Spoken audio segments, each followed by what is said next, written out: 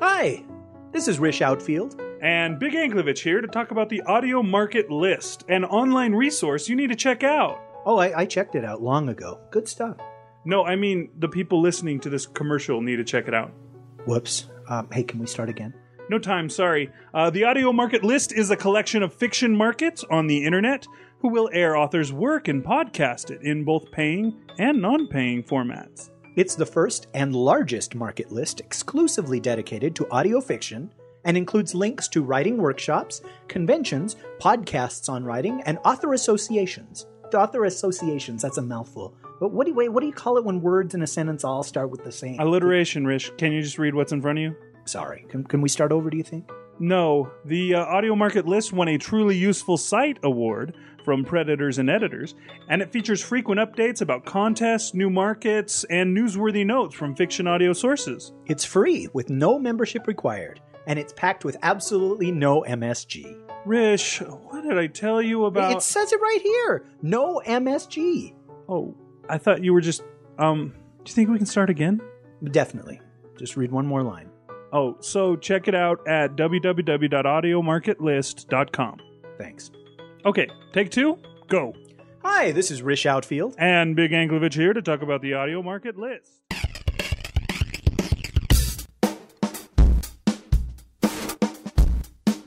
You're listening to the Dunesteef Audio Fiction Magazine. What does the word Dunesteef mean? And now here's your host, Rish Outfield and Big Anklevich.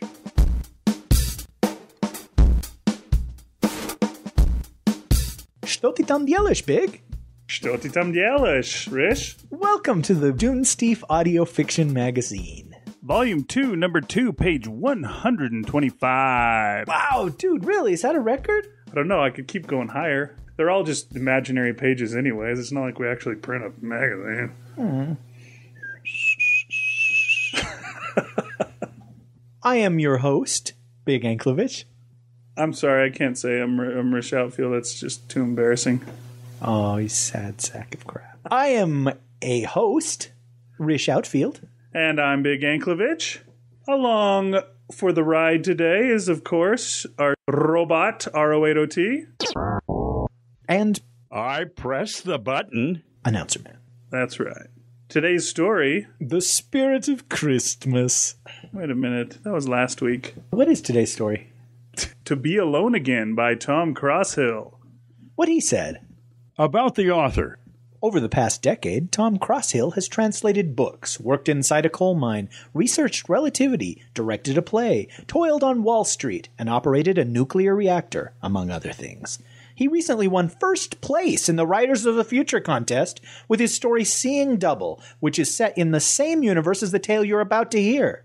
He writes about literature, the arts, and life in New York at his website, tomcrosshill.com. We'd also like to thank Liz Mierzejewski, Julie Hoverson, and Josh Roseman for lending their voices to today's episode. Great job, guys.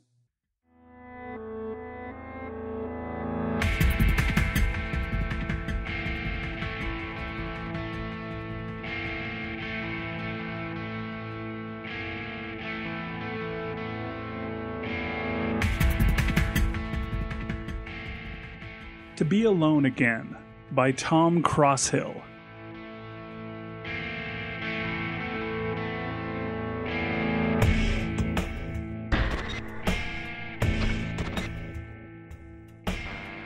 Paul Davery awoke with the blood of his boss on his hands.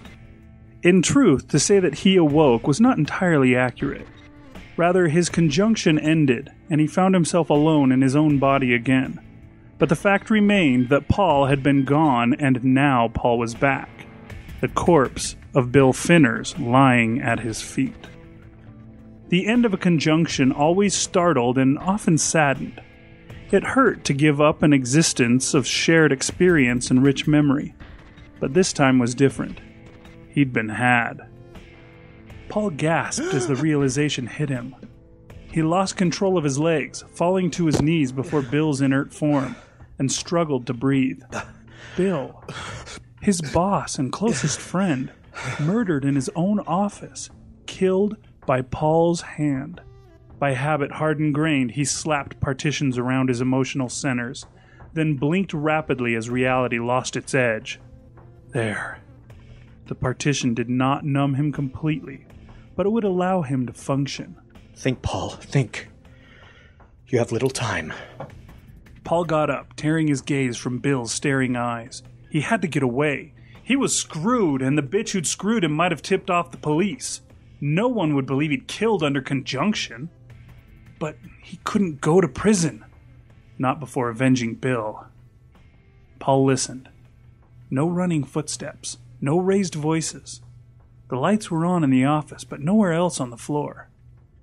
The office itself appeared almost undisturbed. No sign of struggle apparent except for the dead man on the linoleum. A knife kill, Paul noted. Not much blood. Some on the floor, some on his hands, none on his clothes. But of course, he was a professional. He washed away the blood in the bathroom sink, scrubbing, then headed for the exit. Bill's office was on the 30th floor of an Avenue of the Americas skyscraper. Paul called the elevator by force of habit, then took the stairs. He didn't want to get trapped. He made good use of the time it took him to descend by setting up a new memory partition. He locked away the image of Bill's dead body, so he need never remember it again. Hey, Paul, said Jim, the doorman, on the way out. You done for the day? Almost. Running some errands for the boss. Said Jim knowingly. Katrina again?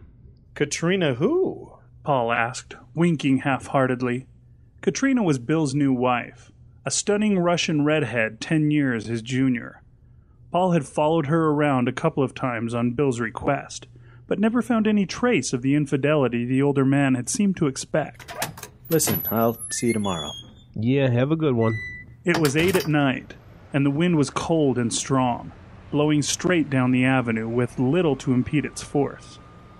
Even so, the street was busy with dark figures walking quickly, coats clutched tight around them. A siren wailed in the distance. Paul also walked quickly, heading north, and pulled up a local news feed on his view space, the image spliced directly into his optic nerve. No mention of the murder yet. He hailed a cab on the corner of 55th. Roosevelt Island, he told the driver, because that was where he had conjoined the girl. Then he sat back in a seat and closed his eyes, lowering his emotional partitions halfway. Dangerous to repress too long. Bill was gone, never to return. They went back 10 years, to the war in the Baltic. They'd been each other's conjoined partners. Paul was strong and agile, Bill aggressive and smart. With Bill's brains and Paul's body, they made for a deadly combination. Those were the good days, a golden time compared to what came later. After the war, Bill refused to join with him again.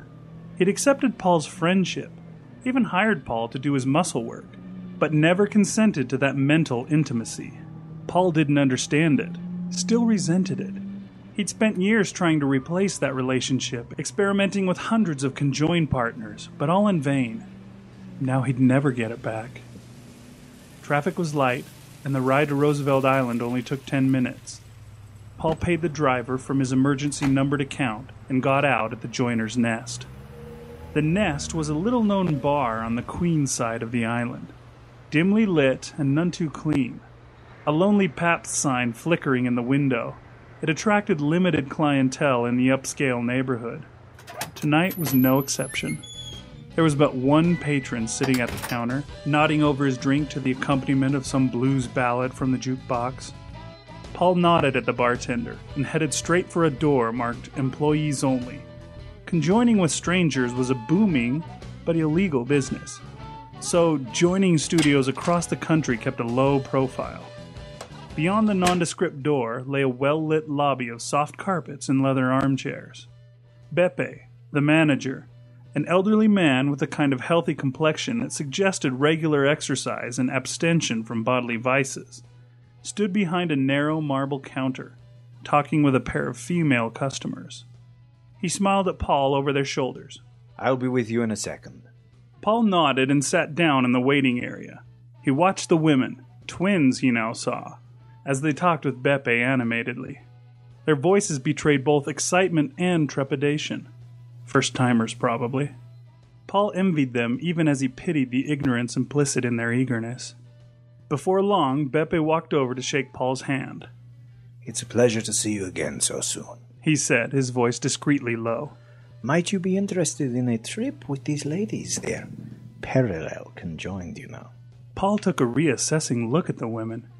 He recognized the signs now, the subtle way their every gesture seemed in harmony, the way they just looked at each other and nodded every once in a while, smiling, not saying a word. Not tonight, he said, not needing to feign the regret. Could we talk in private? Beppe's face showed no reaction, but something in his stance shifted. Certainly. He turned back to the twins and raised his voice. Ladies, if you would wait here a moment, I believe your party will be along presently. Then, to Paul. This way. He led Paul into an empty joining room off the lobby. It was circular, with 3 low beds placed like spokes from the center, where sat a squat white conjoin router. Paul knew that router all too well. Many times it had transformed strangers he'd never met before into companions more intimate than lovers. Many times had his body lain there while his mind traveled in another's outside in the city. Is anything the matter? Asked Beppe, pulling Paul out of his reverie. Blunt was best. I got hijacked yesterday. Beppe's eyes widened, but that was the extent of his reaction. That is unfortunate. It's more than unfortunate, Paul said, keeping his voice civil. It's going to be the end of you if you were involved. I run a clean business, Beppe said. I provide a conjunction, that's all. What my clients do with it is their concern. Even so, Paul said, I need to know who she was. The girl I conjoined. She called herself Jill. You know we don't keep records of our clients. Bullshit, Paul said. You collect everything you can just to cover your ass. I've noticed you poking around my own ports more than once. Beppe inclined his head slightly, as if in a shrug that was below him to complete. I don't think I can help you. Listen, I killed a man tonight, Paul said, lowering the partition on his anger to give an edge to his words. What do you think the police will say when they find out you were involved? The man did pale now, and he stepped back from Paul toward the door. That's impossible. Not unless you wanted to. Paul shoved him against the wall, hard. I did not want to, he said. He was my friend. That girl forced me into it, and you're going to help me find out how.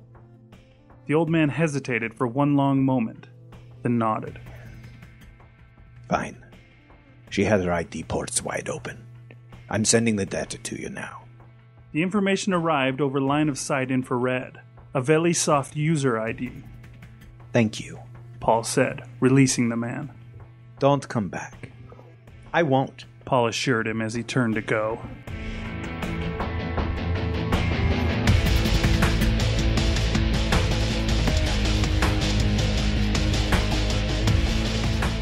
Bellysoft was a popular net service facilitator, and user identification was a black hat cottage industry.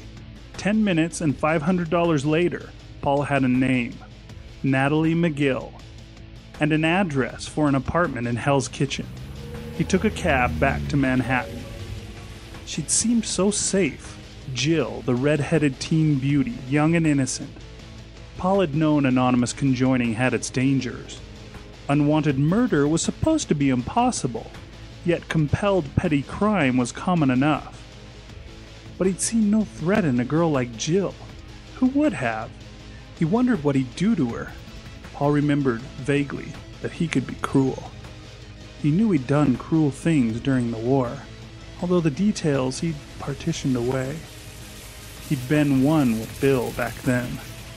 Paul got out of the cab, one street short, and walked over on foot. The apartment building was close to 10th Ave, and he stopped under the awning of a dry cleaner's on the corner to take it in. Lights were on in most windows, but he had no way to tell which was hers. For a moment, he debated going straight in to find her, but that seemed a risky solution. He brought up the white pages on his view space instead and searched for phone listings under the name of McGill. 7, but only 1 on this street. He was about to dial when the door of the apartment building opened, and she stepped out with a shopping bag in hand. She had a large winter jacket on and a wool cap on her head, but there was no mistaking the red curls poking out from under it, or the freckles on her face. Paul half ran, half walked to her. She looked toward him as he approached, but made no move to run, nor did she appear scared. It's you! She exclaimed. Surprised? He asked, keeping a tight leash on his anger. She seemed not to have heard, grinning at him. I saw you in the joint struck today, she said. Me? In a joint struct? He asked, confused. Joint structing was storytelling via conjunction, popular with parents the world over. Yeah, she said, nodding. Aunt Katya often shows me joint structs, but I never met someone from one before. What's your name? I'm Ken, Paul said. He could have sworn that Jill he'd met at the Nest spoke with a Slavic accent, but this girl did not. There was also an earnest sincerity about her that he did not recollect from before. You must be Natalie. She smiled radiantly. You know my name. Of course. I'm a friend of your Aunt Katya's. Really? That's cool. Do you know Aunt Nadia, too? No, just Aunt Katya. Oh, she said. She frowned in obvious concentration, then half-turned as if to go back in. Will you come in and meet Nadia? You could show us a joint struct. Paul could not believe this girl could have colluded in murder. Something was wrong with her mind, he suspected, but she was no killer. Yet, he was sure he'd seen her at the Nest. I can't come in, he said. I could show you a quick struct right here, though. Would you like that? She nodded enthusiastically and pulled her cap up to reveal her forehead. Go ahead. Paul drew his portable connection ring from his pocket, then hesitated. What he was about to do, entering a minor's mind without parental permission, was a felony punishable by 15 years. But he had to know. And additional prison time was the least of his worries at this point. He checked the street for observers, then stepped closer to Natalie and put the porticon to her skin. Within seconds, it confirmed her mind was open to dominant conjunction. Paul verified that his own partitions were firmly in place, and went ahead with it. Fog, confusion, shards of memory, a tangle, disorganized, pain. Long gray corridors, the smell of antiseptics, green overalls. Then fireworks, rapid, bright, hard. Wait, no, not fireworks, gunfire, explosions, blood, someone's hot breath, pain, a face. Paul's face? Natalie's mind was confused, blending current memories with past ones. She cried out in distress, shuddering under his touch. But he couldn't let her go. He had to keep looking, had to find what he needed. Somewhere above, a window opened. A woman's voice called. Natasha! Natasha! Что ты там делаешь? Quick, he had to finish. He cast through Natalie's mind at random, searching for any clue, anything. But all he got were memories of her mother, of running in panic through the dark, of death. There was nothing of use, nothing. Her mind was a twisted mystery. Round this corner, a memory of spring rain. Round that, a memory of blood. Round another, Aunt Katya. A beautiful redhead. He had what he needed. Paul let go of Natalie's mind, and she collapsed to the ground. I'm sorry, he said to her, feeling unclean, and took off at a dead run down the street. A door clanged open behind him. The woman shouted something after him. Natalie cried. He just kept running, around the corner and down 10th Avenue. Fury drove him. He wasn't the first to lie to young Natalie. Aunt Katya, Katrina Finners. She'd broken into Natalie's mind and used her for murder. It all lined up now. She'd used Natalie to enslave Paul via serial conjunction, and somehow she'd forced Paul to stab Bill, a young wife looking for an inheritance. It was time to pay her a visit. Paul knew Bill and Katrina had an apartment nearby. He'd found it for them. He'd even installed their security system. He changed direction and forced himself to slow down. Best if he arrived composed. As most in Manhattan, Bill's apartment building was a house of tight corridors and narrow staircases. He passed an old man on the way up, stepping aside to give way, not meeting his eyes. Bill and Katrina's apartment occupied the full top floor of the building, so Paul could work on disabling the access system without distractions. Before long, he was inside. The apartment was spacious and well lit. Polished wooden floors were matched by carved paneling on the walls, and all the furniture was in dark, reserved colors. Bill had always had good taste. There was perfume in the air, light and sweet. Somewhere, music played. He found her in the living room. She was sitting in an armchair with her eyes closed, tears on her cheeks. Lecuona's La Comparsa revolved on an old turntable. Light, bittersweet music, joyous and sad. It served Paul well as he walked up behind her. She looked striking. Beautiful fire-red hair, fair complexion, sorrow etched on her face. Who could believe here sat a murderess? Paul could not afford doubt. He let go of all emotional partitions. In one smooth motion, he reached around and pushed his porticon to her forehead. Immediately, he launched takeover routines, forcing himself into her mind in the fastest, most violent way possible, flooding her with emotion, binding her in place. The outside world stopped existing for the two of them. The music faded away, the light of the living room also. They were joined as one mind, yet they were also two minds in conflict, and there was nothing but that struggle for either of them. Katrina fought desperately, but Paul's anger, finally released, was brutal, vicious, and he had the element of surprise. Now that he knew what to look for, he recognized the signature of her implants from his conjunction with Natalie. Vindication burning bright within him, he exploited that knowledge to the full. He worked his way into her consciousness, step by step, locking away all avenues of escape, partitioning all means of outside communication away from her aware mind. He did not join with her completely. He did not desire that intimacy. He just suppressed her, forced her into a corner where she was exposed to him and vulnerable. Then he realized she no longer resisted him. "You bastard!" she said to him, not aloud but in the language of the mind. "You killed him!" There was real pain in her words, and it took Paul aback. "You forced me to." "I didn't think you could do it," she said. "I told myself you could, but I don't think I believed it. Not really. Deep down I thought you loved him too much. I thought you felt for him what he felt for you. But you murdered him. You cut into him with gusto, and all I could do was watch." Paul's anger, forgotten for a moment, rose in him again. "You're babbling," he said. "You meant to kill him, and he's dead. What more is there to it?" "Oh, I meant to," she said. "My sister and my niece and I, we traveled thousands of kilometers to kill him, and to kill you. Even as I came to know the man he'd become, I told myself he deserved to die. Up until this evening, I told myself that. But when you picked up that knife, when you approached him with a smile on your face and drew back your arm, I knew I loved him. I would have given anything to stop you. It was you who murdered Bill, not I." Bewilderment sunk its paralyzing claws into Paul. Her words were nonsense, yet Paul sensed no deceit in her. He cast about for the conviction he'd lost.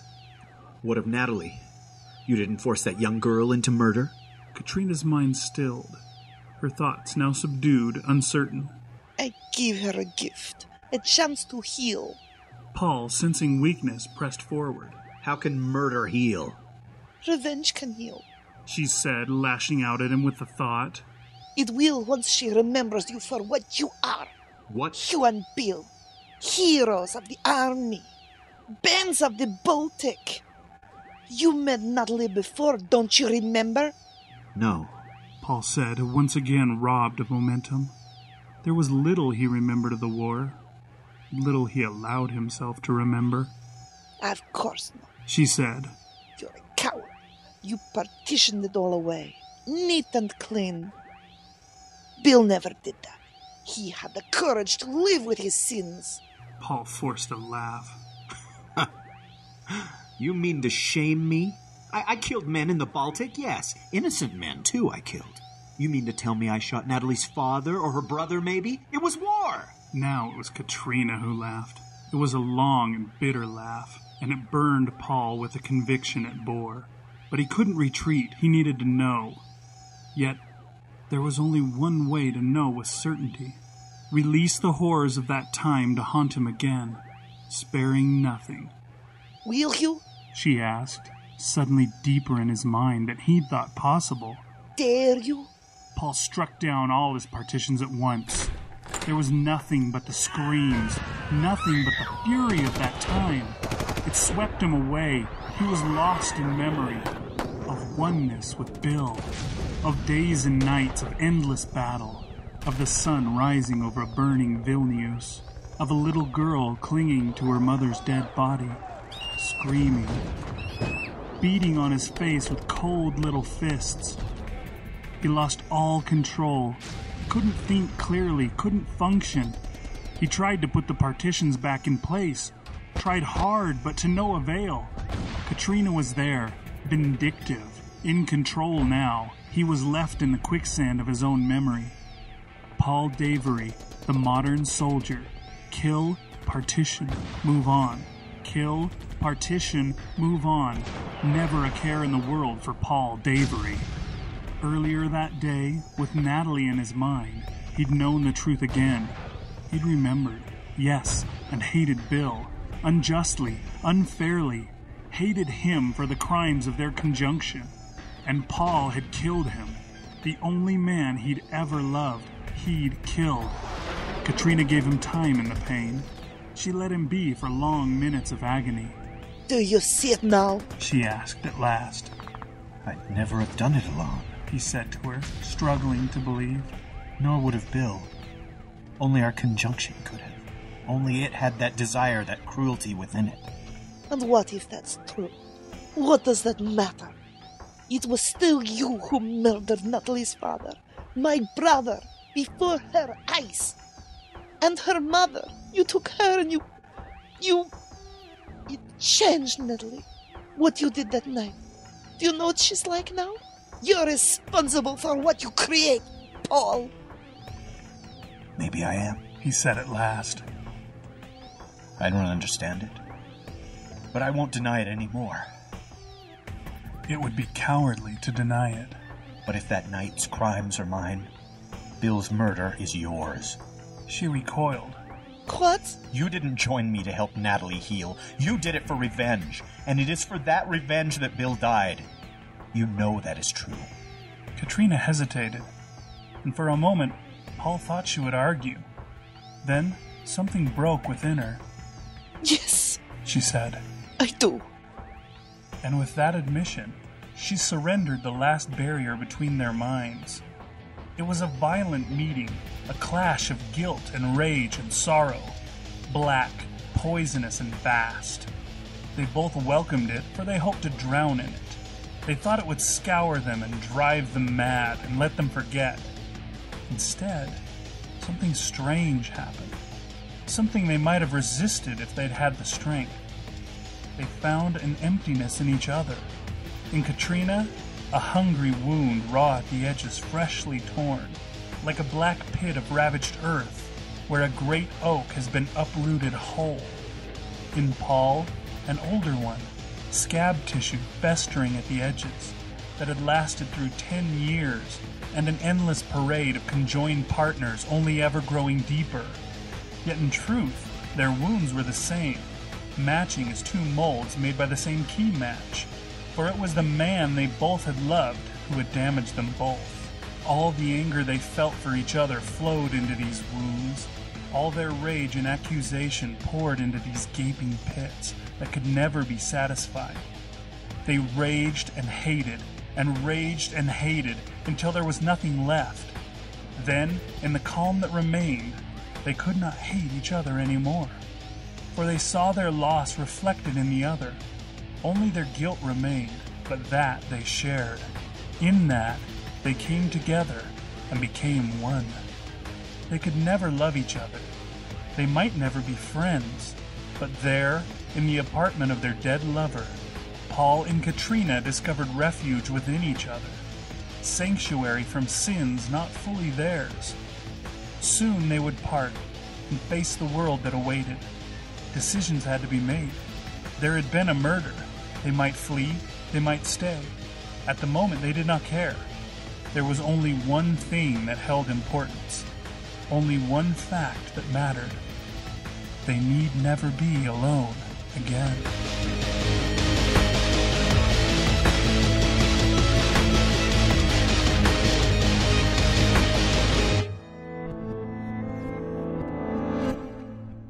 Author's note. Hi, my name is Tom Crosshill, and I'm the author of To Be Alone Again. I wrote the story one hot summer evening while lazing about in Portland, Oregon. I just graduated from college, and the halls of corporate America loomed dark on the horizon. It's not a coincidence that the first scene of my story takes place in an Avenue of the Americas skyscraper. That's where I was shortly bound, and I believe my, shall we say, eager anticipation comes through clearly in the mood of the piece. I've long been fascinated by the malleability of the human brain.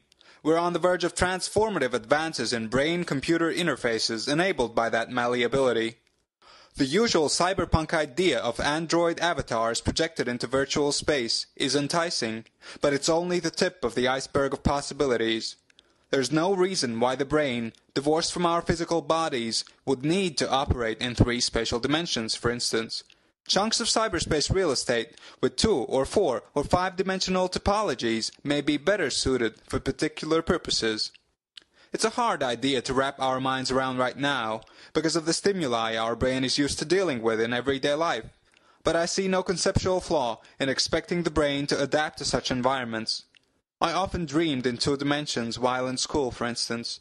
Thinking all day about 2-dimensional relativistic physics primed my mind to get some hands-on 2D action in the night time. But that's a topic for a future story. Regarding the subject matter of To Be Alone Again, I've had a particular interest in the melding of minds since I realized that most of my thought processes take the form of internal dialogue with 2 voices conversing. Should I have that hot dog? Yes, I should have that hot dog. No, I'm gonna get fat. That sort of thing. It occurred to me to ask, how can I tell for sure that both voices belong to me? How can I tell that the internal narrative I hear in my head is wholly of my own making? I can't. And if the technology is ever there to beam in snatches of another's narrative, I might accept it for my own. If, in addition to that, the other party were to receive a full neural feed of my sensory experiences, we'd have a functional mind meld. The story at hand was my first exploration of this topic. For a very different take on it, look for my story, Seeing Double, forthcoming in the Writers of the Future anthology next year.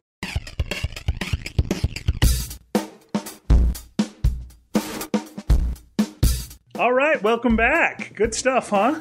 Wow, that author's note. Yeah, that was good stuff. Interesting. And I didn't understand a damn word he said. He does come across as being a lot smarter than you, or me for that matter. Ooh, high praise. Yeah, for me to say something like that, that's... You do tend to consider yourself a lot smarter than you are. Thank you very much. Well, you're very welcome. It is still the holiday spirit. A little bit is left over.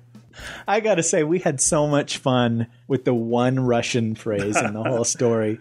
How many times this week have you said "Что ты там делаешь"? A few times, I would have to say. Just in the last hour, anticipating doing this episode, I think we've just been saying this back and forth. It's funny, we were talking before we started recording about how many unusual phrases we've had to say for this show.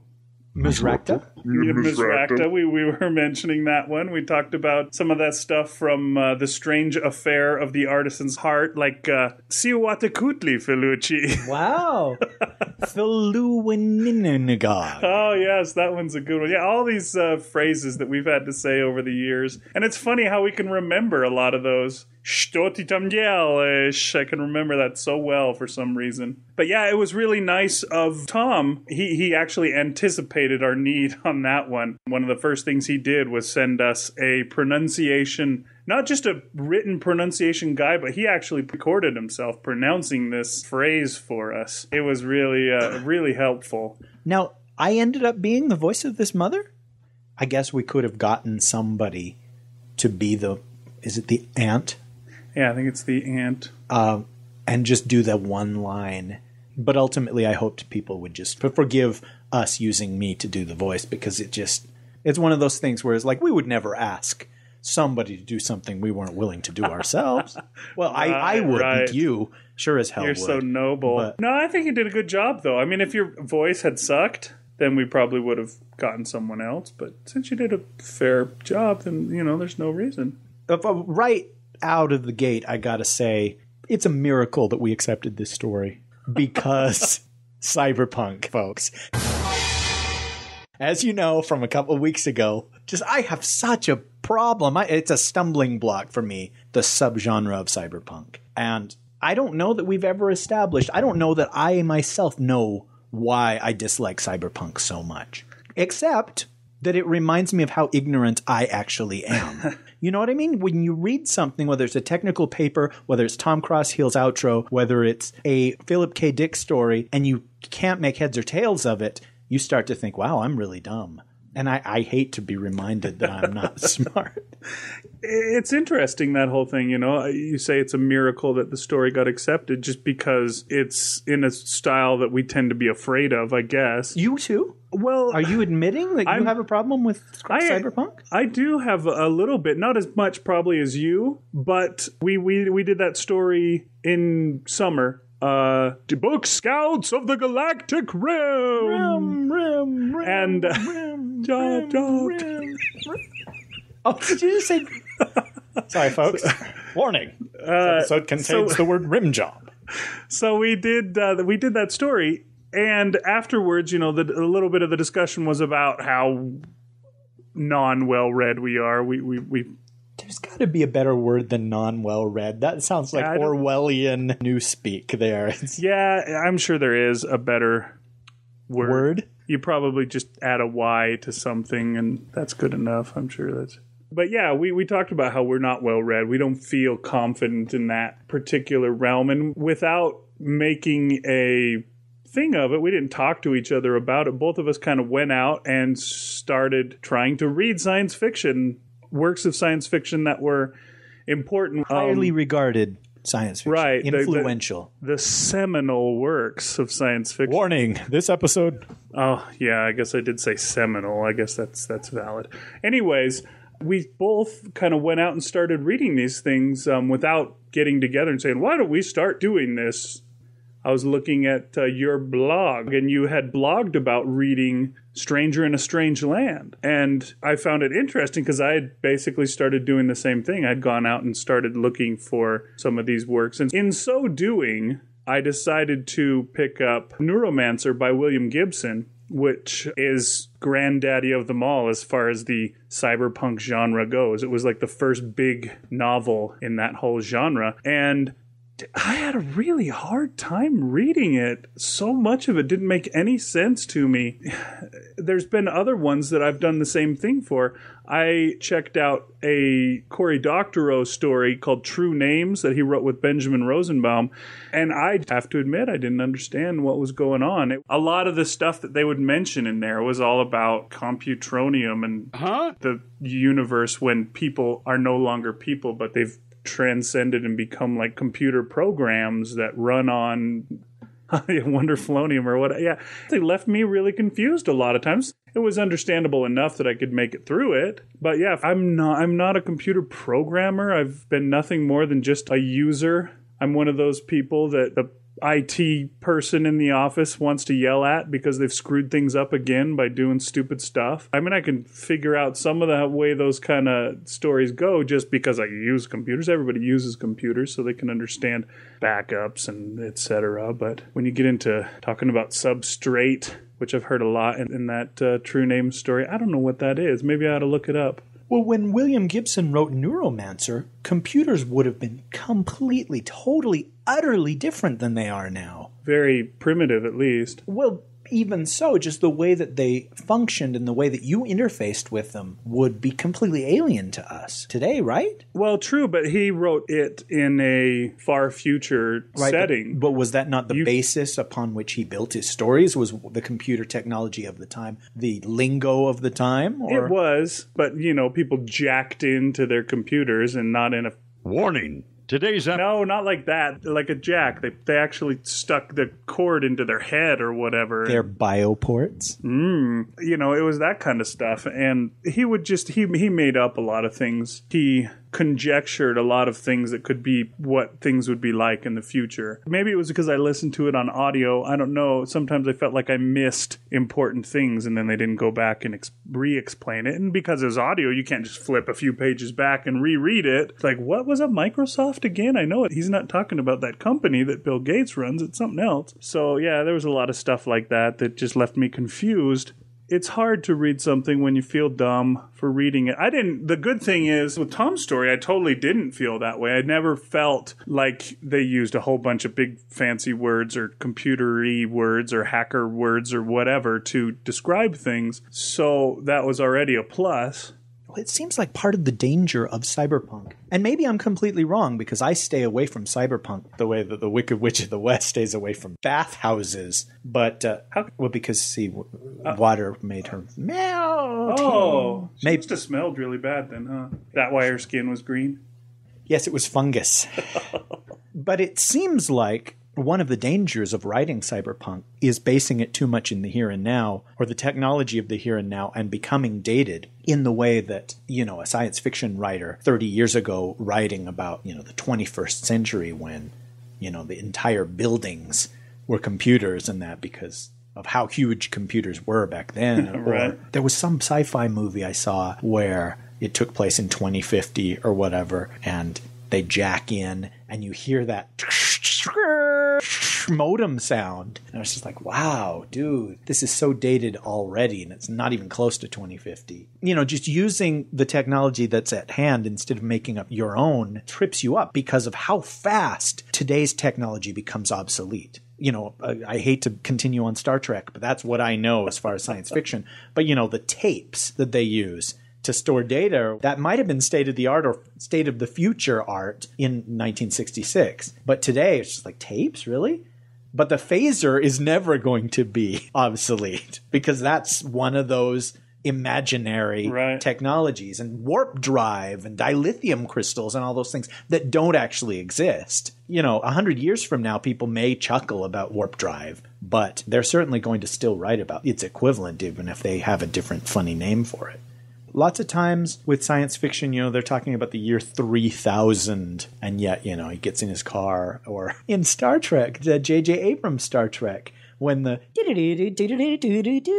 ringtone comes on, and it's supposed to be 22-something. Although they did have like Budweiser Classic and stuff like that. So maybe that's their retro. Oh, wow. Yeah, like retro. Today we heard a cell phone and it sounded like a ring. It sounded like a phone from the 50s or something like that. And so maybe that's what it was. Yeah, maybe. They also had that Kirk had stolen a car and was driving like a, what was it? It was like a car that we would look out the door and see driving down the street any time. And what the heck that was doing in the 22nd century. Like, whatever. Oh, that's a good point. Now, how would that sucker even drive? Although I'm sure the engine or whatever had been completely swapped out, and it ran on a dilithium crystal the size of your Pentium processor. Yeah. Wait, shoot, I promised I wouldn't talk about Star Trek. Dang, how did this happen?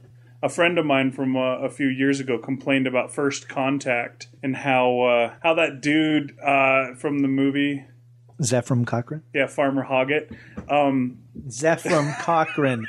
He's the inventor of warp drive. He's Farmer Hoggett, okay? I'm sorry, you can't change that. But yeah, that was a friend of mine complained about how when he's about to blast off, and it's what, 22nd century? Help me out here, like 2060. Boy? Okay, 2060, and this guy's about to blast off into space. And he's like, wait, I gotta play my song. And he puts on Steppenwolf's Magic Carpet Ride. That's what, gonna be a 100-year-old song by that point? How many 100-year-old songs do you listen to? But are people really going to be like, wait, I want to be hip and listen to a 100-year-old song? But Star Trek, they're always listening to Mozart or Beethoven and all that. And that's 500 years old by then. That I can understand. But, the Steppenwolf song seems a little... And it's not that it's not worthy of still being listened to. It's just that somehow this is supposed to be cool. Yeah, I'm going to blast off with this cool song. Well, wait, just this year... There was the Beastie Boys song that was played in the 2009 Star Trek. It's like, whoa, right. Yeah, You know what song I'm talking about? Yeah, Chuba Gooba. That was a good one. What's it called? Sabotage. Sabotage. Dude, Sabotage is terrible compared to Magic Carpet, right? No matter how much people like the Beastie Boys. So I'm just saying. Now, I'm sure that Abrams was trying to make some kind of reminders that this is still Earth and this is still people and these are things that you can relate to. And I don't know, like the diehard Trekkers that were writing it would be like, oh no, please, there can't be a combustion engine car. At least have the wheels gone, like on the motorcycle that Kirk drives or whatever. I didn't have a problem with that. The only problem I have is that terrible Roy Orbison song that plays at the end of First Contact. I think it's called Shooby Dooby. And I was just like, dear God, sir, that has been forgotten in 1996 when the movie came out. Do you remember Shooby Dooby? I don't remember that. Have you ever heard of Shooby Dooby? No. Well, only Roy Orbison song I know is Anything You Want. You got it. Warning. Today's episode contains singing. Well, what about Pretty Woman walking down the street? Those two. Warning. I guess we'll cut that out. Yeah, that probably will be cut. I'm totally lost as to what point we were trying to make. No. The point, this all goes back down to, yes, the danger of trying to write realistic science fiction based on the current knowledge or the current level of technology. It's easy to elevate it to the point of fantasy. It's easy to lightsaber. You never have to explain how a lightsaber works. And when people do, you're like, okay, crystals and but why not just say that it runs on wonderflonium? It does, actually. Did you know that? I saw it in the Star Wars Encyclopedia. People try and make things realistic. They run that risk of showing their hand of where I was when I wrote this, what I was influenced by. It's the same way that some of the things that they did on the 1960s Star Trek just screams 1960s, or the stuff they did in Next Gen screams 1980s. Well, maybe shouts or speaks a little too loudly on Next Gen. Yeah, they don't really scream in Next Generation. They're a little more reserved than that. Picard is their captain after all, and I remember making fun of Star Trek for that very reason. Talking with a friend of mine, and I was telling him a story idea he had, and he asked me some questions about it. It's like, well, how does this work? And I'm like, I don't know. That's not important. And he's like, oh, I see. This isn't like a Star Trek kind of a story. This is like a Star Wars story where it just is. Okay, no more Star Trek talk. Yeah, seriously. I can't write hard science fiction. And when I've tried, I give up. Because it seems to me you need a great deal of experience or a great deal of intelligence or a great deal of knowledge, at least, I would think. You need to understand the concepts. You need to be like a physicist or something like that. Tom is I don't know if like Tom, 15 things at the same time. Yeah, he's run a nuclear reactor. So... Well, in all fairness, Homer Simpson ran a nuclear reactor. Well, in all fairness, Homer Simpson's not real. So that's probably why he writes the hard sci-fi and we write the magical realism. How dare you use Abby Hilton's words against me? But to each their own. I in no way mean to slight I mean to slight Cyberpunk, but in my own I know nothing way. But I in no way mean to impugn the work of Tom Crosshill. See, I'm trying to use big words so he won't know how ignorant I am. There's room for all sorts of these kind of things, even on the Dunesteef. Whoa, yeah. I mean, hopefully people will be like, wow, this doesn't seem like a Dunesteef story, and yet they ran it. They're trying to expand their horizons. This is good stuff here. Yeah. So, yeah, I'd have to agree with you. Yeah, Tom wrote himself a good story, and I really enjoyed reading it and then later performing my share of it. And cyberpunk may not be my favorite genre, but like you said a couple weeks ago when we ran our first steampunk story, this author is good enough to have made me say, hey, there's a cyberpunk story that I like now. And I think that's somewhat of an accomplishment for him to have taken someone who's not a fan of his genre and yet written a story in his genre good enough that I liked it enough to put it on the show. So good job, Tom. Wow, that's awesome. I won't say any more. I think that's a perfect way to end the show. I was going to talk about just the bleakness and the unhappiness of the story, but probably not necessary. Okay. So now we've come to the part of the show Rish really hates. Oh no, not the hate letter of the week. Look, I know we're long-winded and fond of poopy jokes. Do we have to acknowledge it on the air? Rish, we actually retired the whole hate letter thing. Oh yeah, in honor of the late B. Arthur. You said it, 080T. No, now we need to ask our gentle listeners if they would be so kind as to send us a donation. Yes, beg for donations. There's a PayPal link with a $5 a month, $5 a quarter, or a one-time donation option on it. Whatever you're able to give, it helps pay our authors, helps us cover our hosting fees. It also helps Rish feel less alone in the world. No, it doesn't. Not really. I know there's not a ton of money floating around out there, but if you're able, any size donation, great or small, is appreciated. Yeah, size doesn't matter. You just keep telling yourself that, friend. Zing! Warning, movie spoilers. If you plan to see the movie we are speaking of in today's episode, we recommend you wait until later to listen to it. So since last we podcasted or podcast?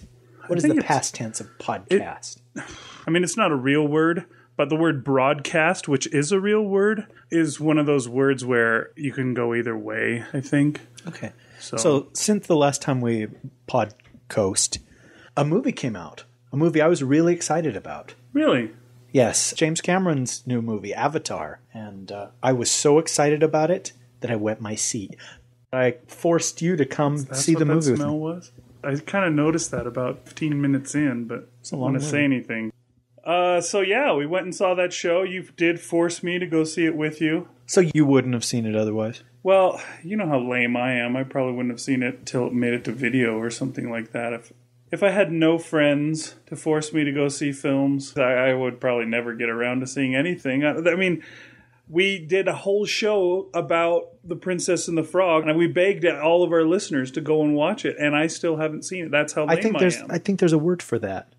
Yeah? Warning, today's episode contains the F word. No, not that word. It was going to be hypocrite, but okay, never mind. Yeah, see, I'm just awful, and I do still plan on seeing Princess and the Frog, but, if you don't see it the weekend that it comes out, then everybody will think that the movie's a failure, which I think it turned out to be anyways, but I didn't put in my 2 cents, or maybe I should say $25, $30 worth to support it, and that's a movie I really, really wanted to see. Avatar, I've heard good things about it and heard it would be interesting, but it wasn't one that I had to see. I guess I'm the problem with Hollywood these days. All they make is remakes, and we've complained about that, I think, recently. They'll only make remakes or some source material that already has existed before. It's because of crapholes like me that won't go to see a movie unless they really assume that it's going to be something that they'll like. So if they make a Batman movie, then I'll go see it. If they make an Iron Man movie, I'll go see it. If they make Star Wars prequel, I'll go see it. But if they make an Avatar, then I have to have a friend like you to drag me to it who's a big Cameron fan. Okay. I'm sorry for ruining Hollywood. It's all my fault. Well, your wife got Pushing Daisies canceled, so you had to do your part, too. That's right. I had to ruin something. Okay, we'll see. That's interesting, because I've been excited about Avatar for years. Yeah, I know. You've been telling me about it. I'd never even heard about it until you started telling me about it recently. Like in the last 6 months, saying James Cameron's Avatar is finally going to get finished. I was like, finally? Hadn't heard anything about it. Turns out he's been making it for like 7 years, right? I don't know. I think he intended to do it after Titanic, and I think it had a release date in 1999. But so longer than 7 years then. It's been a while, yeah. But yeah, I don't know that we want to spend a whole episode talking about it, especially since so many people will have seen. Well, that's the thing with these episodes. They become obsolete, right? As soon as we record them. I mean, who's going to want to go back and listen to us talk about WALL-E? Right? I don't know. WALL-E's cool. No. I'm not saying that there's anything wrong with WALL-E, but you've seen it on video 100 times, or your grandkids know about WALL-E at this point. Why would you want to know our initial impression of it 24 hours after going to see it? Or does that beg the question, why would anybody want to listen to anything we have to say? Pretty much, I guess. You said it, Rish. Why do they care what irrational fears we have? I don't know. We don't have to talk too much about it. I thought it might be fun to talk about our impressions since we have done this before in the past. It was an event movie. Yeah. It was one of those that people, I had been talking about for months and people had been anticipating for years. Yeah, we got to the theater and there was a line around the corner and down the street. It wasn't that much, but it was all wrapped around inside the theater. It was too friggin' cold outside for it to be around the corner and down the street. So it was definitely one of those kind of things, and there was all the people in line talking, and there was nobody dressed up as a blue alien, though. No, but there were a couple of idiots that had their 3D glasses on in line. Yeah. It was all, I would say, 80% of the audience was college kids. Right? Wouldn't you? Now, but we saw probably. Opening night, the 11 o'clock show, wasn't it? Yeah. 11 p.m. show because you had to work. Uh-huh. And it was sold out. And yeah, it was full. Uh-huh. If we hadn't taken those handicapped spots, we would have had to sit up way up in the corner or down in front. And I left at 10 o'clock for the theater. So unless you camped out, you're not going to get your best seat. Although I thought our seats were really good. Yeah, they were pretty good seats. I didn't mind them at all. Good thing there was no handicapped folks around. What's the worst seats you've ever had for a viewing of a film? I think worst seat ever was opening night. The Rock came out. Gentlemen, welcome to The Rock. My roommate and I went to it, and we didn't even get to sit together. We had to, both of us sit in the second and third row, the farthest seat against the wall. Definitely not close enough to take in the whole movie, but it's one of those where you have to angle your neck to look at the screen. And what's worst? Michael Bay directed that. Yeah. How about you, man? The worst seat I ever had was for Bill and Ted's Bogus Journey. They Melvined me. Station. Station, you have a most excellent butt. I saw that movie twice in the theater. Did you? I saw it opening day. Yeah, Bill and Ted's Excellent Adventure had been a pretty big success, and so this sequel was looked forward to, but it was terrible and awful. And I was front row, very corner seat. So the whole time I had my neck completely craned to the side, and I had to slouch way down in my chair and turn that way so that I could see the screen. It was absolutely the worst I've ever had to deal with. And yeah, when I left that theater, my neck hurt so bad. It was like a week before I could turn my head back and forth again. It was like I had whiplash from a bad car accident after that. It was awful. Wow. Hey, announcer man, how about you? What's the worst seating experience you've ever had? I don't know. He may be the reason that Hollywood sucks. Oh.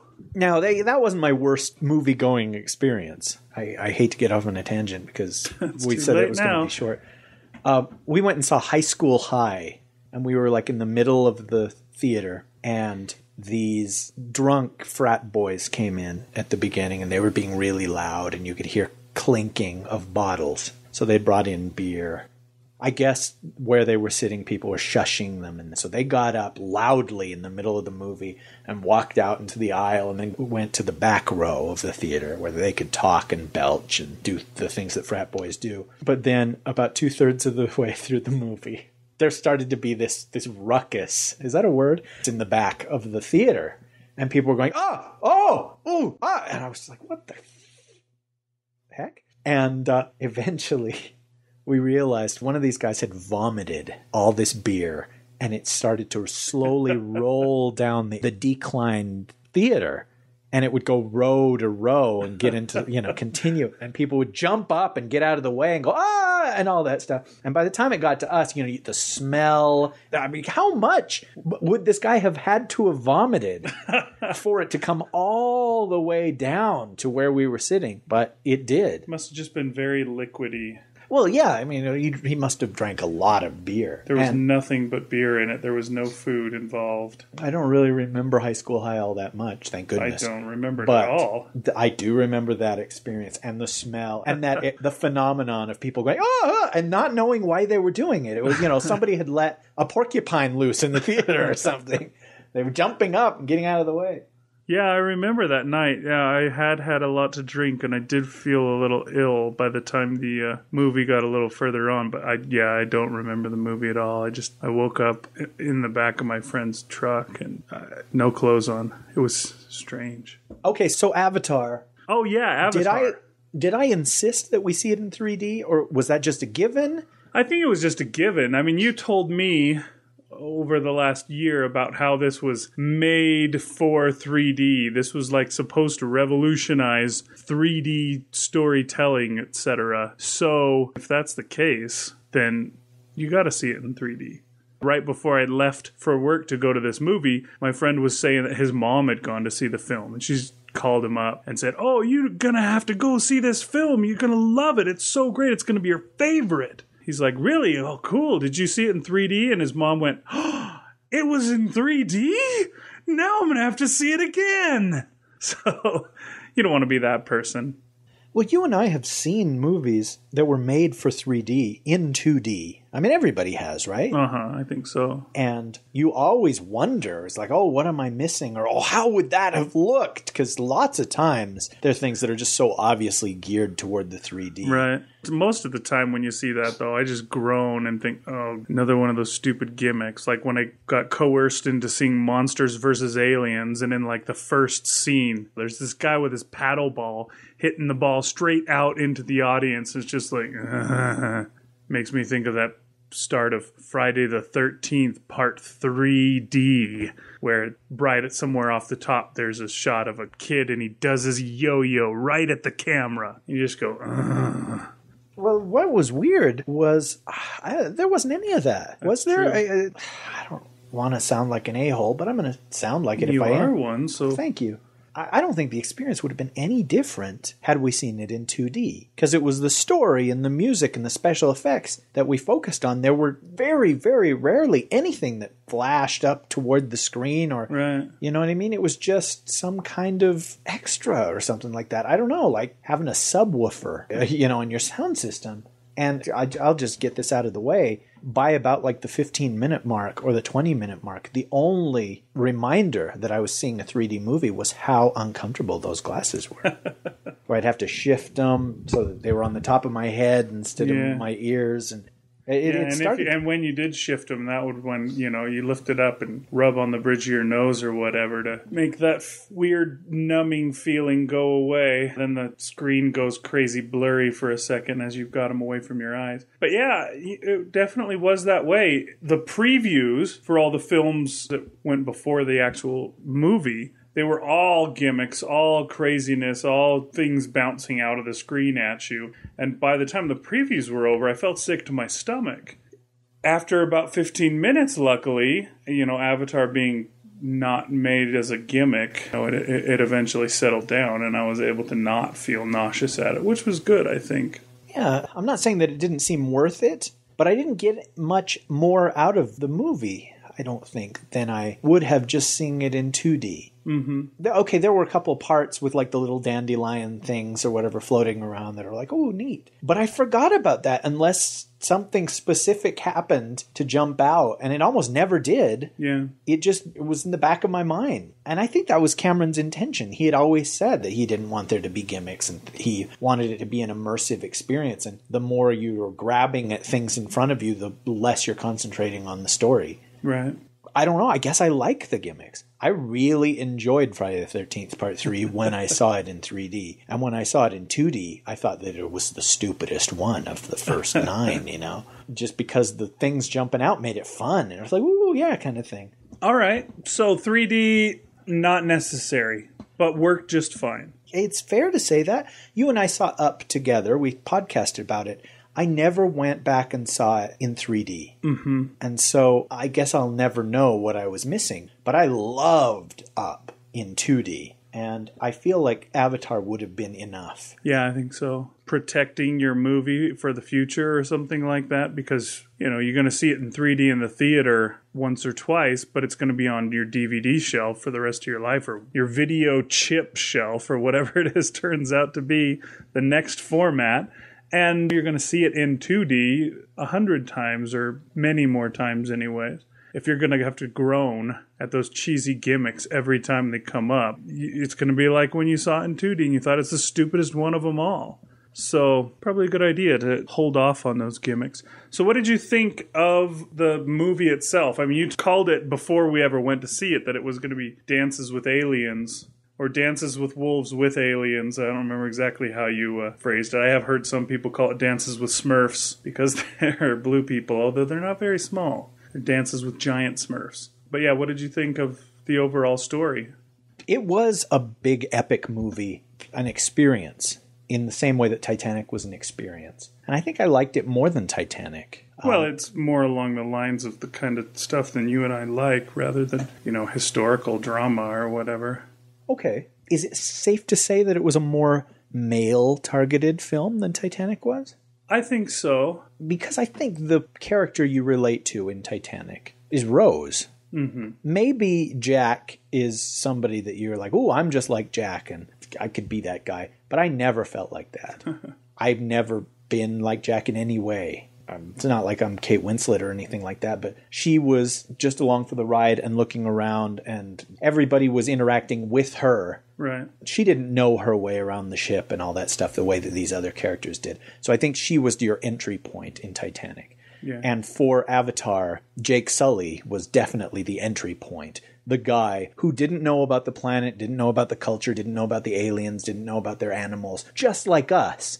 So when people explained that stuff to him, thank goodness, there is that protagonist, there's a word, that entry character. I can't remember what it is. I think it might even be one of those Campbellian words. Maybe not. Campbellian, a word? Ah, you got me. I don't know. Maybe I should just kick it back to you. What did you think of the story? Because for me, the story and the visuals, the experience, were practically one and the same. What I came out of the movie with was the wonder of that movie, more so than thinking that it had a really solid script or great dialogue. Right. I would have to agree with you. I think while it was a serviceable story or whatever you want to say about it, it was not really the focus of it. It was more the visual experience that you got out of this film than it was that backstory. And the story was good. It was interesting. It kept me interested the whole way through. I don't know, some of the stuff, it seemed like it could have been, it's supposed to be a sci-fi film. There's all these people walking around in robot outfits, and there's giant helicopter carrier ships that shoot rockets and stuff like that. And then you have your noble savages out there. The thing that I thought was kind of a bummer about it was it seemed like a little less imaginative than it could have been as far as the alien world was. You had these people who were supposed to be a parallel of your Native Americans or your Africans or your Aborigines or whatever, and they shoot bows and arrows. I don't know what else you could come up with, but it seems like putting a little more imagination into it might be cool. They ride horses. They may have 6 legs and their heads glow or something, but they're basically horses. They even make the exact same sound as horses when they run. I guess they flew pterodactyls. That's a little different. I don't know of any. No, Australian Aborigines. Oh, they flew pterodactyls? I didn't know.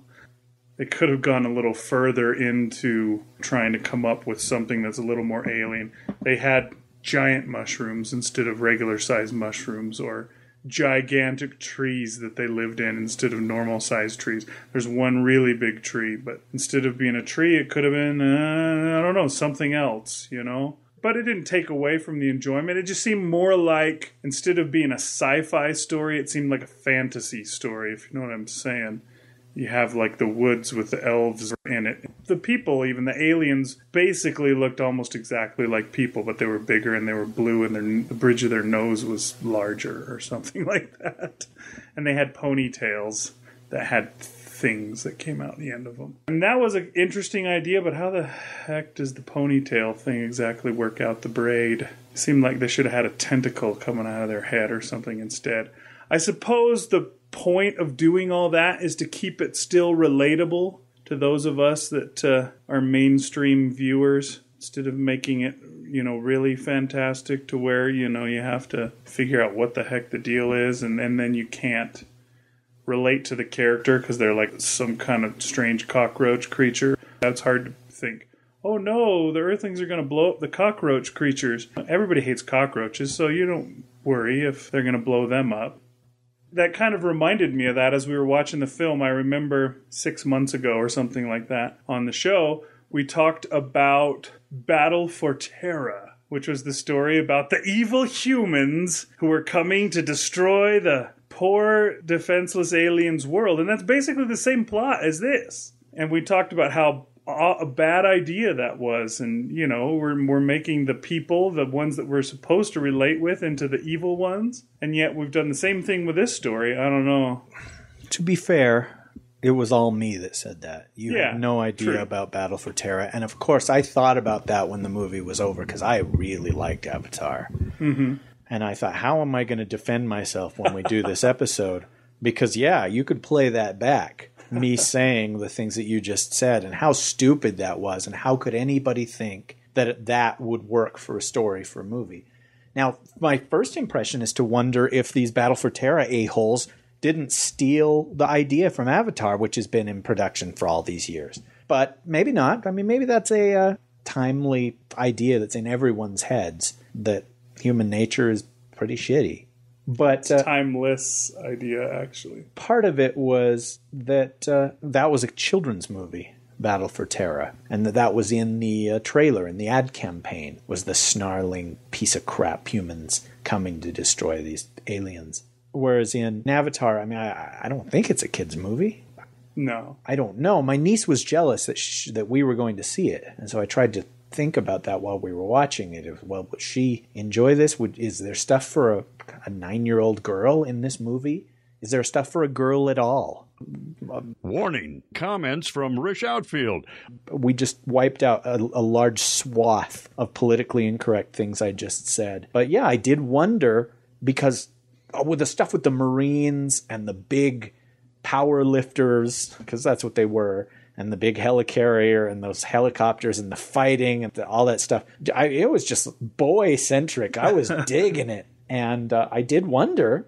I mean, they gave Natiri a lot to do. Right. She was not just a damsel in distress. She was not worthless. She was but I did strong female character, which you don't get that often in if it's like a James Cameron movie, you do. True. No matter what. Which I think is great with him. I mean, he's inspired a lot of filmmakers, I think, to show that a woman can be an action hero, but she doesn't have to be a stupid, cold, heartless bitch or a man with breasts.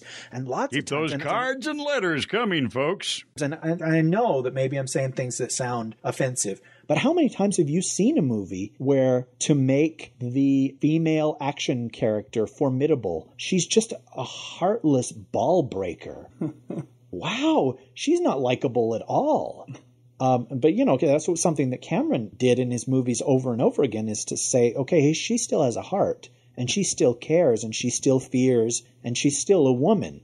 But we can also look up to her and root for her and find her to be powerful. And I felt like that with the female character in this, she was definitely a nurturer. She was definitely a feminine character from the very beginning, even though I bought that she was able to take these dudes down. And sometimes I want to know a female perspective, what somebody sees from the other side, because lots of times these movies are real lopsided, or they're baffling to me. Like the way that Mary Jane behaved in Spider-Man 3, I just didn't get it.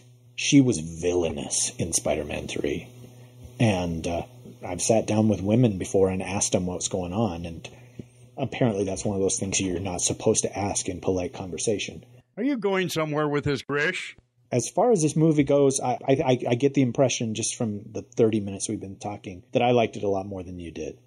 And that's fine. I liked it an awful lot. I'm just, like I said, I thought it would have been cooler if they made it more of an alien world than it was. Basically, they went all the way across space to Pandora and found 17th century America there instead.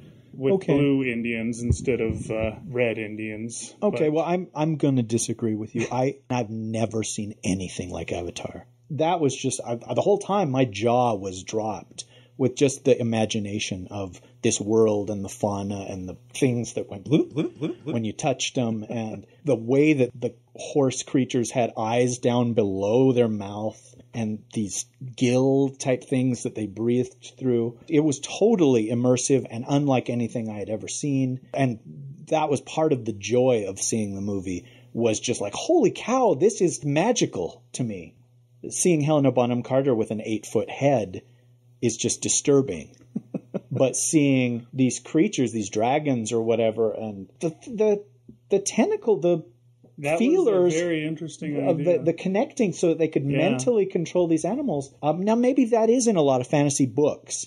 And as you often point out, I've never read a book to save my life.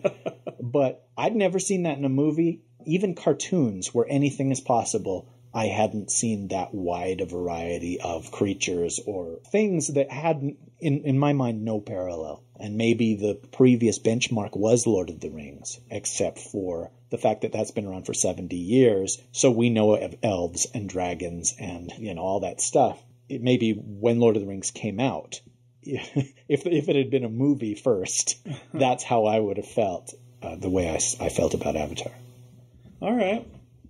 Now, do you think that this is going to sweep the Oscars the way that Titanic did? How would you compare this movie to Titanic? Or is it even comparable? They're not very similar, really, as far as how much people are going to love it, or... Right. Are people going to rally behind this and proclaim it, the movie of the year? Are people going to go see it again and again and again and again? When Oscar nominations come out in February, is it going to be nominated for Best Picture and Best Actor and Best Screenplay and Best Director and Best Score and Best Special Effects and as Best Editing and Best Supporting Actor? And, Titanic had more nominations than anything had ever had. I mean, I think it tied Ben-Hur or something like that. So in 50 years, this is what we had gotten. I don't see that being the case with Avatar. Like you said before, it's a very boy-centric film. So boys are going to go and see it, but I don't think girls will go and see it as much. But one of the things that made Titanic such a big deal was that love story in it that really seemed to resonate with girls, with teenage girls, the kind of people that are going to go back and see a film a second time and a third time and a fourth time and et cetera and so on until the nth time, which is what people did with Titanic. And, of course, it raked in all sorts of money because of it. I don't see it doing as well in Oscars. Maybe because where Titanic was a historical drama / action adventure type movie, this is a sci-fi film or a sci-fi / fantasy, whatever you want to call it. But those genres don't get respect. And sometimes you get some kind of a upstart. Sometimes you get that movie that is in that genre that nobody respects, like you get a Silence of the Lambs, which is nominated for an Oscar, or you get a Babe that is nominated for an Oscar, or you get a Beauty and the Beast, and, those break through the barriers. I guess it's possible that it could happen with Avatar, but I don't see it being that likely. You're definitely going to get nominations for the things that sci-fi movies always get nominations for, like visual effects and maybe score. I don't know. I don't remember the score being especially distinctive. It wasn't like the Titanic score. I don't remember. It wasn't bad or anything, but was it one that you walked away whistling? But I don't know what else it might get nominated for. Effects, editing. Well, what about Best Director, James Cameron? I don't know. Again, it's not the kind of film that fits into those Academy. Oh, but then again, they're doing 10 nominations for Best Movie of the Year, so I guess it's really possible if they're doing 10. I'd forgotten that. I think the whole idea behind doing 10 is so that they can get a few movies that people have actually heard of in the nominations for Best Picture, so it could happen.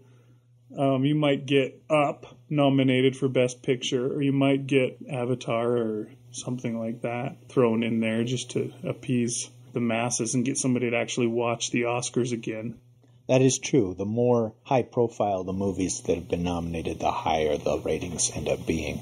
A lot of people just assume that they'll just nominate 5 more obscure art house films. Well, we'll see. It's the end of the year. The best movie I saw in 2009 was Up. I loved that movie. Because it's animated, I highly doubt they'll nominate it for Best Picture. But it certainly should be nominated, I thought. I'll bet it's on a lot of critics' top 10 lists, next to, Precious, based on the book by The Hurt Locker and these art films. I'll be impressed if they do nominate Up. A lot of people complained last year that Dark Knight wasn't nominated, but I was more upset that Wall-E wasn't. Yeah, me too. That's what I've heard is the part of the point of why they went to 10 is to give those kind of movies a chance. So maybe we'll see Avatar nominated. I think it would be a huge upset and it'd be a really long shot for it to actually win. And it might be because of that fact that it's similar to Dances with Wolves or something like that. Dances with Wolves won Best Picture in 90. True. Did you notice the parallels? There were actually a couple of moments that felt completely lifted. Yeah, there was the one part where while we were watching the movie, the two characters turned and they looked at each other, and I turned and said to you, "Can you see that I am not afraid of you?" The line from Wind in his hair. Wind in his hair. Stands with a fist.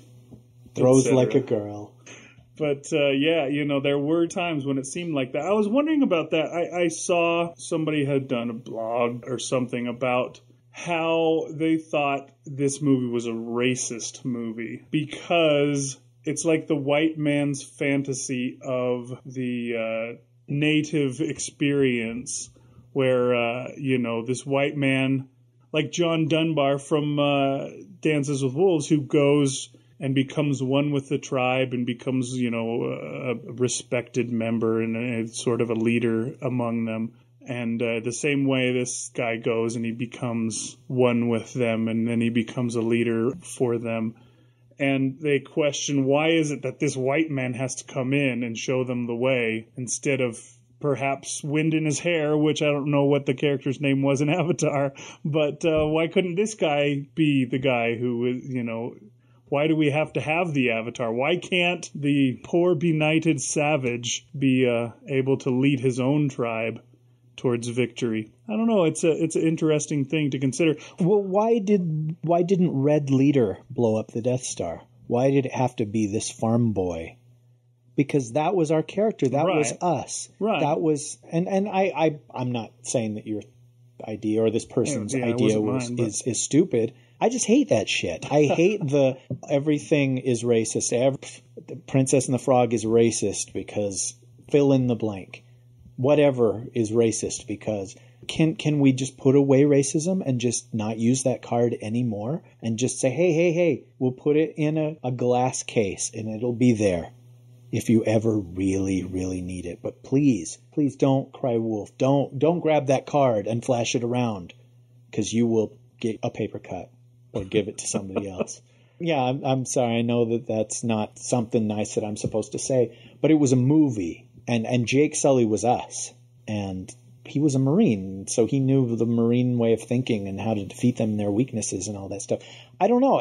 I was too young when Dances with Wolves came out to hear if there were people that complained about the gentrification of the Indians in that movie or the romanticification, Uncle Tomification of the characters. In fact, I think it was quite the opposite in 90, that many Indian groups held up this film as an example of that, hey, we are noble and proud and good people, and it's something to aspire to be, and that's why John Dunbar casts off his name and becomes Dances with Wolves and stays with them till the end of the movie, which is exactly what happens with Jake Sully, although I think he's still called Jake Sully in the movie. Or Jake Sully. Is that what it was? I think that's how they came out with it, which I thought was funny because they had a really hard time pronouncing his name, but they pronounced everything else really well. I guess that made it cute. I don't know. It's too early to know if it's a giant hit or just a medium-sized hit. Yeah, they were saying that the opening weekend may be a record for December, but not a record for all time kind of a thing. Well, and that's something I think we've talked about in the past, but if not, we'll talk about it again. There's going to be a record every couple of years broken. Every week. Because everything costs more. You and I paid $12 a ticket, $12.50 a ticket to see this movie. Ridiculous. Or whatever, which I've never paid since L.A. And even in L.A., it was like one movie a year I was willing to pay that much money for. And so, of course, everything makes more money than 2 years before. But anyhow, it's definitely going to break even. And by the time it hits DVD, it'll be in the black. Unless teenage boys go and see it again and again, like you said about the teenage girls with Titanic.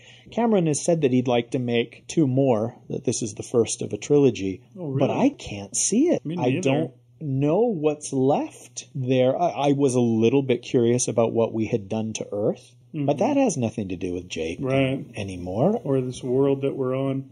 Yeah, I never felt that they needed a Matrix Part 2 and 3 either. That's awesome. I was totally going to say that. That was the movie I was going to make a parallel to, because he becomes Superman at the end, and the bad guys are vanquished, or the main bad guy is vanquished. Now, granted, in Avatar, we lose Quidditch? What's his name? The bad guy. Right. But there's still military out there. There's still human beings out there and all that. I can see there being some kind of a war in the future or something like that between the worlds. But I don't know. I guess there could be a story in that. But it doesn't seem like there needs to be. And I agree. But Cameron used to always talk about making another True Lies. And he made Terminator 2, which was an excellent sequel. Yeah. Aliens was an excellent sequel. They should make a Titanic 2. That would be awesome. Gloria Stewart's still alive. Let's do it. Overall, I think both of us really enjoyed the film. It is really a fantastic visual experience. There's just something really to be said to it. Usually we complain about films that sell themselves entirely as a visual experience, but just it's something to behold. It's really worth it just for that fact. There are some amazing things to look at that are just worth seeing just because they're neat to see. And there's some good story and acting and et cetera to go along with it. So it's got it all. It doesn't have it all, but it has a lot. I think it's got pretty close to it all. Now, Cameron hadn't made a movie in a dozen years, and I've really missed him. He's different than anybody else. Now, granted, he seems to have much more of the militarization in all of his movies, but I don't mind that. And some of my favorite sci-fi books are military sci-fi, like Ender's Game and Starship Troopers. And another thing that I think he does really, really well is he makes just despicable bad guys. Yeah. I totally wanted to just blow that guy's head off, and I thought that was really fun. He was a much better bad guy, I think, than Billy Zane was in Titanic by far. He was 10 times more detestable. Well, I'm glad that Cameron is making movies again. I hope it makes a lot of money. I think it would be neat if he did a movie with like a $40 million budget. Just go back to his roots and write something and say, okay, this is going to be set in the real world with a low budget, and just let the story run everything. Because this is one where the effects ran everything, but not in the way that so many of these awful summer blockbusters that are just empty experiences. Right. And there's hundreds of millions of dollars on the screen, but nothing in the heart. The special effects helped to tell the story and helped to put you in the world. And cool thing about it, too, was that the world wasn't some sterile picture world. It seemed like a real place. It's pretty cool. I don't know if we covered the movie well enough. I really honestly only wanted to talk for 10 minutes, 5 minutes. Cut this way down then. The whole part about the racism, edit that part out. No. The part about the handicap seat, edit that out. Those may be the only two interesting things that we've said in this whole podcast. The part about the story, edit that part out. Oh, and the part about the visual experience, you can edit that out. The only thing that really needs to stay in is how uncomfortable 3D glasses are. All right. Okay, we'll end with that. Hope there are more movies in the new year that are worth talking about. That'll be something, even if we have to talk angrily and poorly about them. Hoodwinked, too. Hey! Look forward to that. All right, that's been our show. I'm Rish Outfield. And I'm Big Anklovich. I may as well go home, as I did on my own. Alone again. Naturally. Bye-bye. See you guys later. The Dunesteef Audio Fiction Magazine is published under a Creative Commons Attribution, Non-Commercial, No Derivatives license, so please share our show with everyone you know, but don't alter the files or try to sell them. And now I'm going for a smoke break.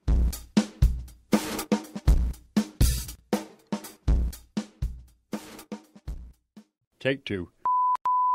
Hey, Paul. You done for the day? I think I'll see if I can get Josh to do that voice. Anybody but you. Wow, you really are so awesome. I've never seen anybody. Hey, everybody, this is it. Ball's dropping. 3, 2, 1.